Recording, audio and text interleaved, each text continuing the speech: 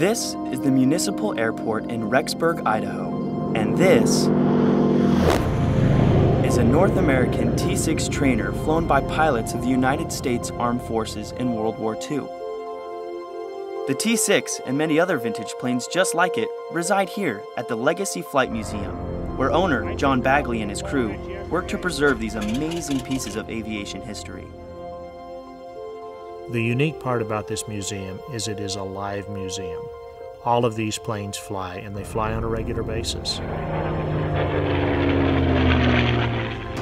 This is Amron Valora. He's 16 years old and lives with his family not too far from the museum in Rexburg. Last summer, John hired Amron to work for him on a construction project in Nebraska, and they've been good friends ever since. Recently, John invited a group of youth from Amron's ward to tour the museum. And along the way, they learned a few things about how maintaining and flying these planes applies to life. Maintaining these old airplanes, if you get behind on it, it costs you. If you run low on coolant, it's going to cook the engine, and you have to overhaul the engine. Well, overhauling one of these engines is $100,000. They take care of the planes and do what they need to make them last as long as they can and run good. We have to stay on top of it all the time so that they're ready to fly whenever we are. And it's the same way with our youth today. If we don't put the right stuff in our bodies, you can take the best looking, the strongest, most fit kid in the high school and destroy him in a matter of weeks if they get on the wrong stuff. It's like when you mess up your life, you've got to come back. And you've got to go through the repentance process. When we don't maintain these airplanes, we have to repent.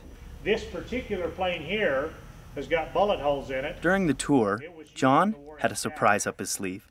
He pulled Amron aside and made him an offer he couldn't refuse. Tell you what, tomorrow, because you helped me out there in Nebraska, tomorrow we'll go fly it.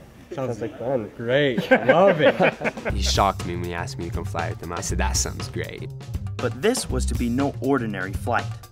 Amron would have the rare opportunity to ride in the backseat of the Mormon Mustang, otherwise known as the P-51 escort fighter, the premier fighter of World War II. The Mormon Mustang was given its name by its original pilot, Roland Wright, who shot down 3 German fighters during the war. This was sure to be a flight that Amron would never forget.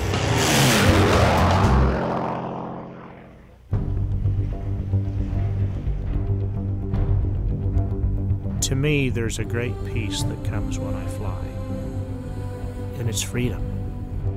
And to share the ride with someone who really loves planes is a great thrill. Before we take an airplane up to fly, we try to check everything, to anticipate everything that can possibly happen. You make sure there's not dings in the prop, you make sure the bolts are all in the ailerons and the flaps, you walk around the tail. I make sure my oil temperature's right, I make sure my water temperature's right, I make sure I've got plenty of fuel. He talked to us about getting prepared to go on flights and how it relates to how we need to prepare for the life ahead of us. If you're going to go to college, you've got to prepare in high school. And if you want to go on a mission, you've got to start getting ready now.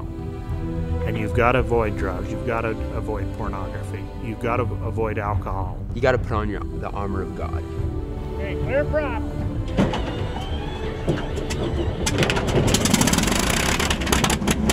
Getting ready to go into takeoff, I was so excited. When the tail comes up, I'm doing about 50 or 60 miles an hour. I lift off at about 100 knots.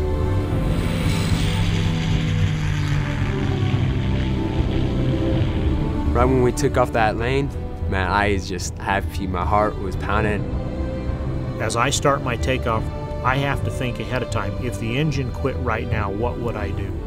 And we as a people need to do the same thing. We need to plan what's going to happen if this situation comes up.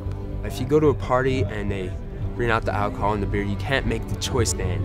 You have to make it before then. The peer pressure at that particular point in time is intense. That's not the time to decide if you're going to be moral that night. You got to decide that beforehand.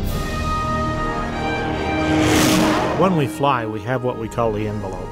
And the envelope is the parameters that we can fly in and be safe. we try to stay away from the edges. And if youth will do the same thing, kids think they can go with so-and-so and they'll reform them. That's the edge of the envelope. They think they can go out with their buddies that drink and not drink, and they'll be their driver. That's the edge of the envelope. That was great! Oh, I love that! John wasn't pushing it the limit at all when I was with him. I was having a lot of fun doing those loops and barrel rolls and everything, and those flybys. It was a lot of fun. And he was obeying the safety rules. But if you take a drink, if you say, well, we can park here for just a little while, then you quit flying. If somebody offers you drugs and you walk away, you're still in control. Now, you're going to take some flack for it, but in reality, if they're really our friends, they won't ask us to do that. How you feeling, Amron? I'm feeling great. I'm loving it. When we come back into land, we have to do a checklist again. North American 5-1 Bravo Juliet, downwind, 17 full stop. We got to make sure we announce ourselves coming into the pattern. We've got to make sure we get our gear down. We've got to make our approach right. And we got to touch down right. It was amazing. I loved it. I'd do it again every day. Oh, I had a great time. Oh. Lessons to fly by, lessons to live by. On this day, the Mormon Mustang taught Amron a few things he won't ever forget. My favorite scripture comes from Hosea 2:41. And moreover, I would desire that you would consider on the blessed and happy state of those that keep the commandments of God. For behold, they are blessed in all things, both temporal and spiritual. And if they hold out faithful to the end, they are received into heaven, that thereby they may dwell with God in a state of never-ending happiness. Oh, remember that these things are true, for the Lord God has spoken it. The blessed and happy state of those that keep the commandments. Now that's the key to a happy life right there. Live by the rules.